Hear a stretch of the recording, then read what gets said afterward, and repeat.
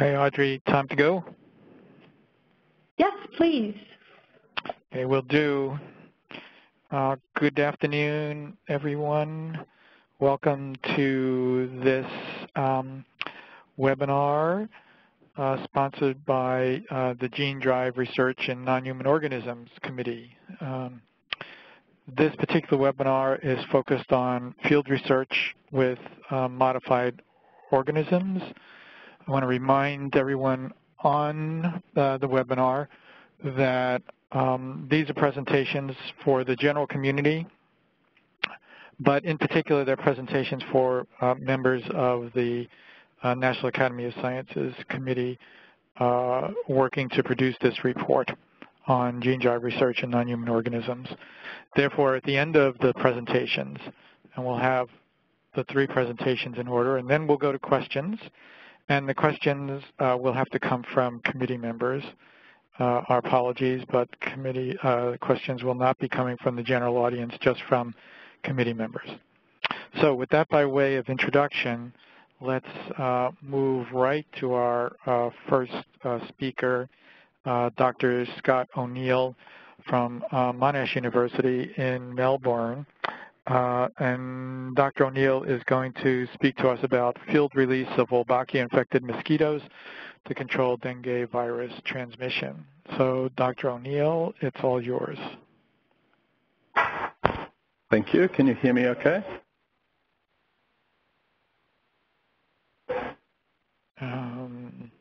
Are you hearing me okay? Yes, I'm hearing you, and now we have your first slide up. Okay, great. So I'd like to spend some time today talking to you about our research project, which is titled Eliminate Dengue, Our Challenge. Excuse me, Dr. O'Neill. I'm very sorry. We are seeing your key for your dial. Yes, thank you. Your voice? Thank you very much. Yeah, there you go. Thanks. You're welcome. So I'd like to talk about our research program titled Eliminate Dengue, Our Challenge, which is involving the release of mosquitoes into the environment. But one important distinction from most of this series is that we're not dealing with transgenic insects. We're dealing with insects that contain a naturally occurring bacterium. That bacterium is called Wolbachia. It's intracellular, and it's an inherited agent, bacterial agent, that's present in up to an estimated 60% of all species, insect species, naturally. But critically, it's not found in some of the key insect disease vectors like Aedes aegypti, our target organism. And it's considered to be quite safe for humans, animals, and the environment, which I'll come back to. So the early stage of our research program, we're involved in transferring this bacterial agent into the mosquito Aedes aegypti so that it was inherited with the goal of using it as a control agent. So there's a number of different strains of Wolbachia. We're principally at the current time working with two main strains that are known as WMel and WMel pop. They have different properties in the insects, and that's illustrated in these drawings. And one of the most obvious differences is the density that they grow up to within the insect, and that in turn affects their ability to block pathogens that the mosquitoes transmit to humans, as well as to influence the fitness of the mosquito, which in turn will influence the ability to invade natural populations. So the reason that we're so interested in Wolbachia is because it's now been shown to have a broad-scale impact on the ability of different pathogens to grow in the mosquito.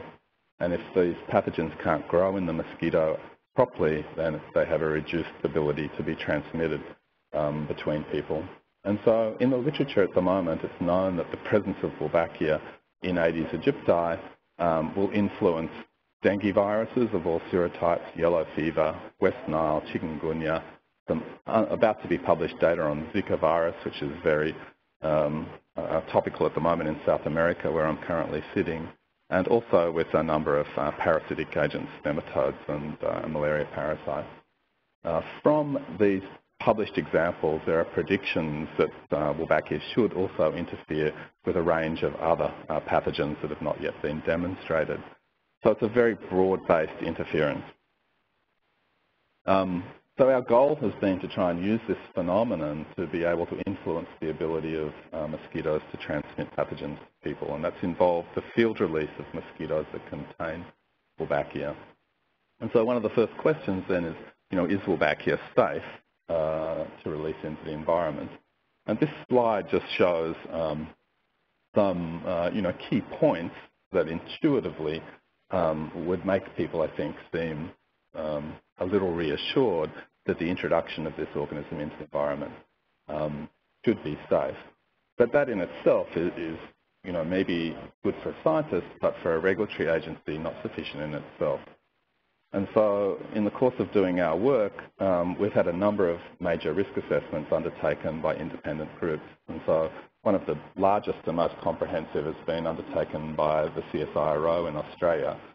This risk analysis is publicly available. It's quite an extensive 100-page document that details a very comprehensive set of potential hazards and then evaluation of the potential risk across economic, socio-political, management, environmental, biological, and potentially health hazards. And this was done through a very broad-based consultation process. The final conclusion of this report is that there is the CSIRO does not consider that releasing Aedes aegypti mosquitoes containing Wolbachia represents any greater risk to the environment and people in it, or would result in more harm than just leaving Aegypti in the environment naturally and doing nothing with it.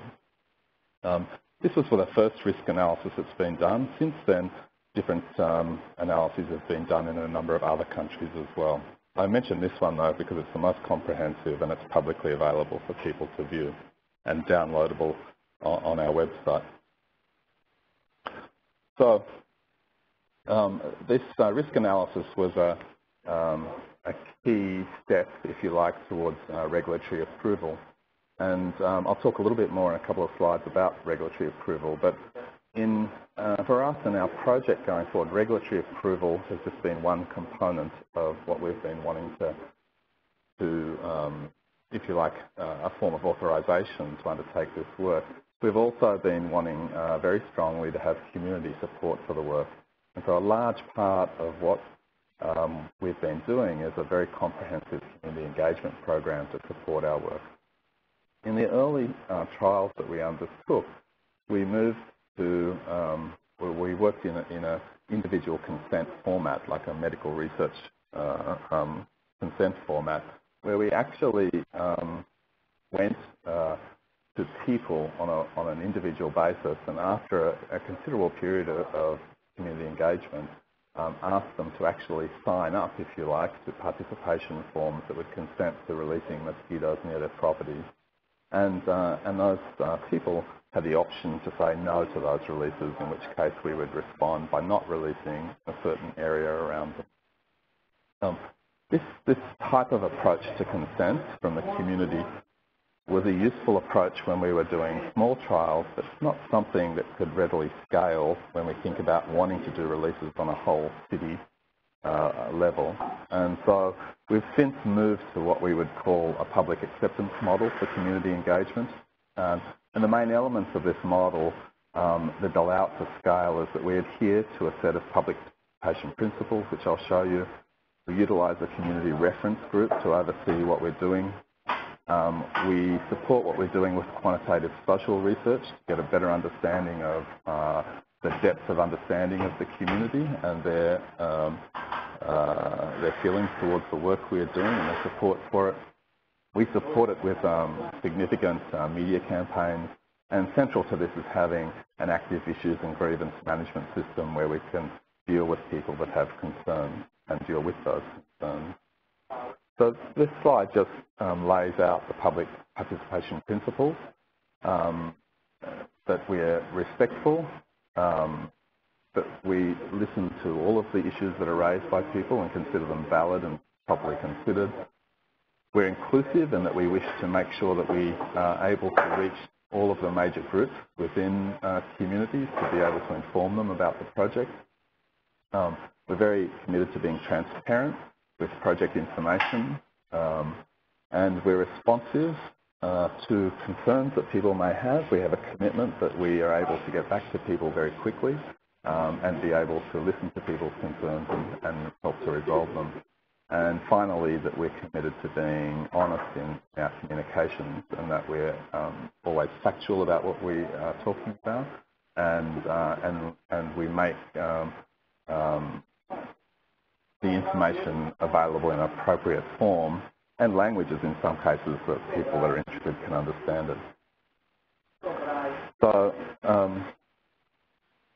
with regards to community support, we're wanting our engagement to be quite authentic, and that authentic engagement involves face-to-face where possible, written materials, a social media campaign, local media utilisation, and that engagement is not just done before, but also during releases and also after releases.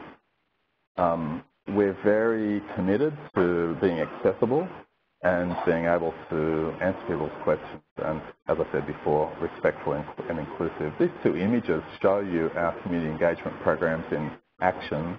This first one is in the city of Medellin in Colombia where we're working, and this is a school play being performed around the Wolbachia project to school children in a release area, informing them about the program and what its aims are.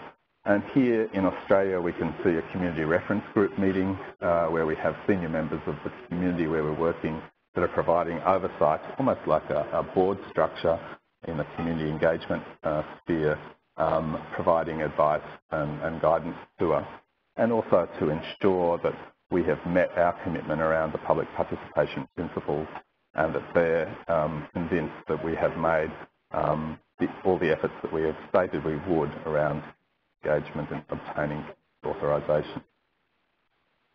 So we are now releasing mosquitoes in 5 countries that are listed here, and this slide just summarises how we've gone about regulatory approval in those different countries. And the key point I would make here is that regulatory approval has been treated differently in every country that we've worked in. So there hasn't been one formulaic approach to regulatory approval. It's needed to be a bespoke approach in each country. And I think, a key point for us was that early on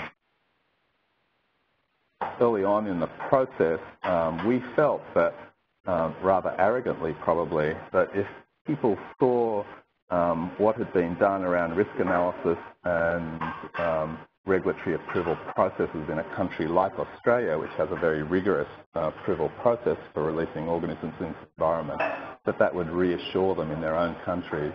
And our lesson to date is that each country has its own process and is quite proud of that independence and doesn't really take that much notice of what other countries have done.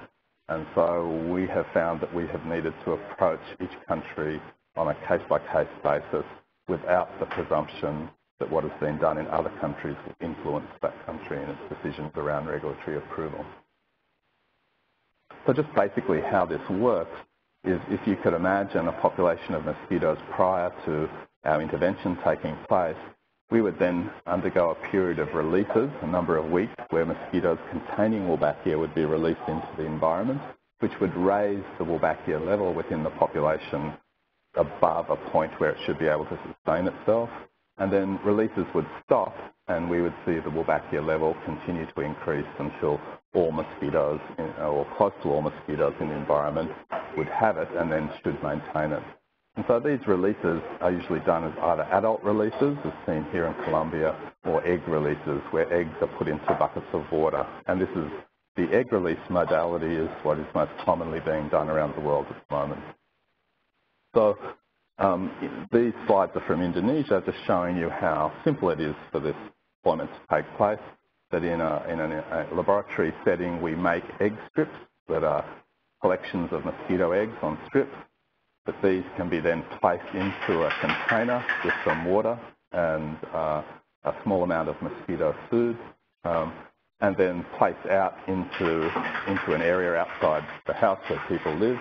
And the mosquitoes then grow up in these containers and then release themselves into the environment. And then the containers are picked back up and returned to be reused.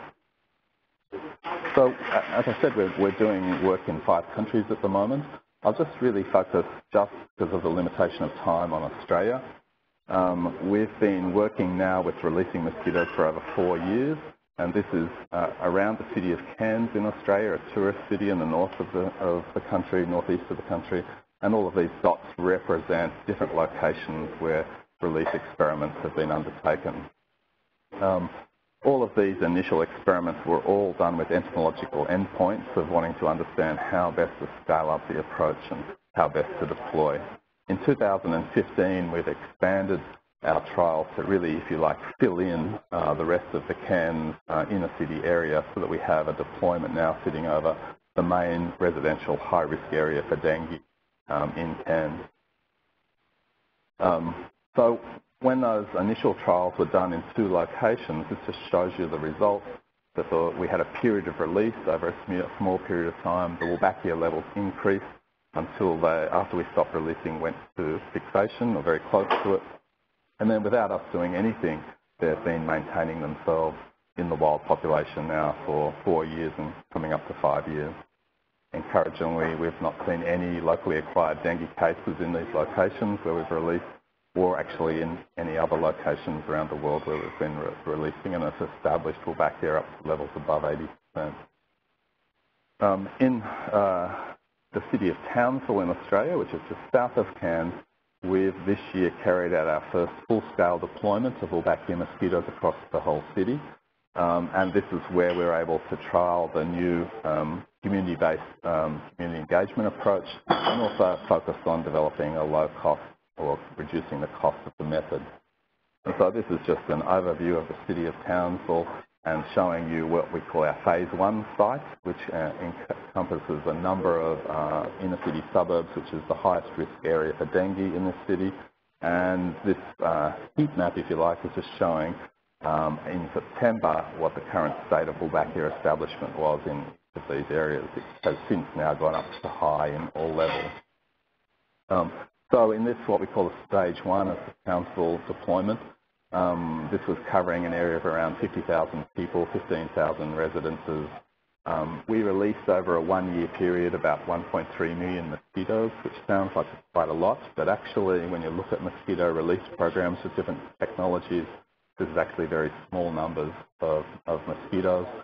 And in this research context, the cost of doing this per person in the residential area was around $16 per person.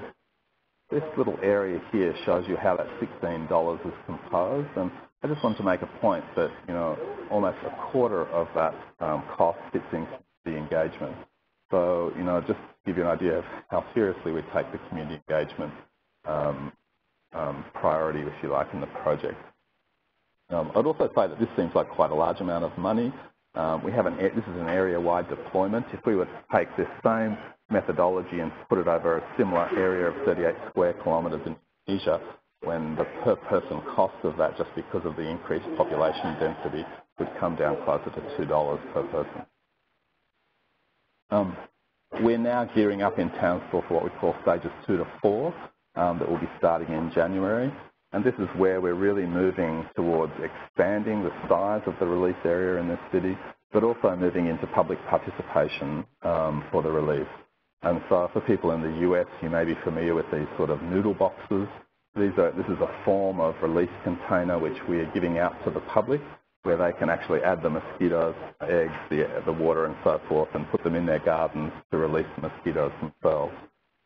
We're also doing mosquito deployments with school children, and the school programs are interesting in that they provide for a citizen science component to what we're doing, but also a very good community engagement tool back to adults within the community through children in schools. And so we've been targeting so far 5 to 12-year-olds. We've only done a small pilot of 105 children so far. These children are doing 3 series of releases in their gardens of their houses, and then it's packaged up in a piece of science that's associated with watching the mosquito life cycle, etc.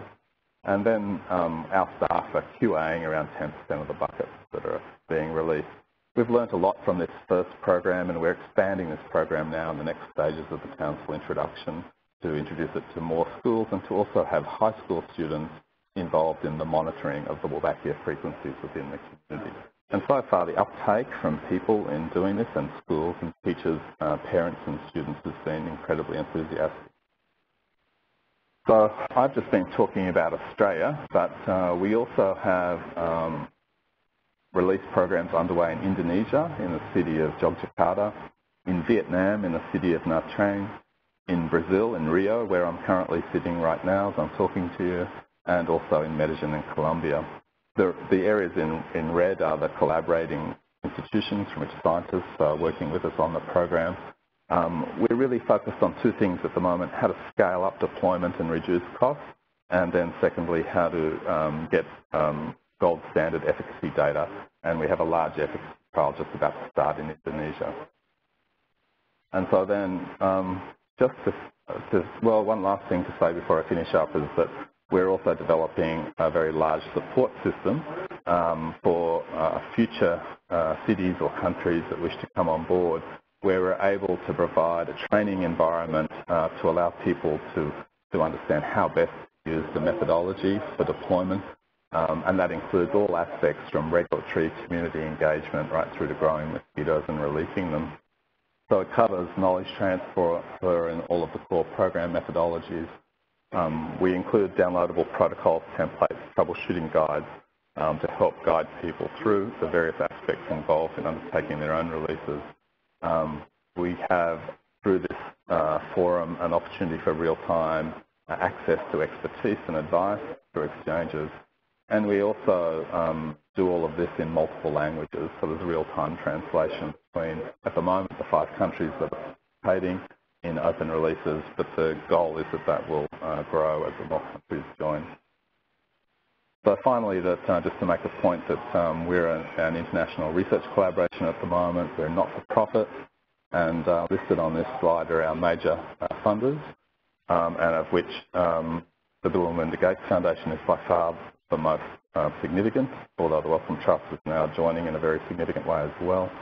And then we have many different people from around the world working on this program in many countries, and here this slide just lists some of the main scientific leaders in the various countries that are involved in the work. And that's my presentation. Okay, excellent. Thanks very much for that presentation. You're obviously doing lots of things associated with outreach. Terrific.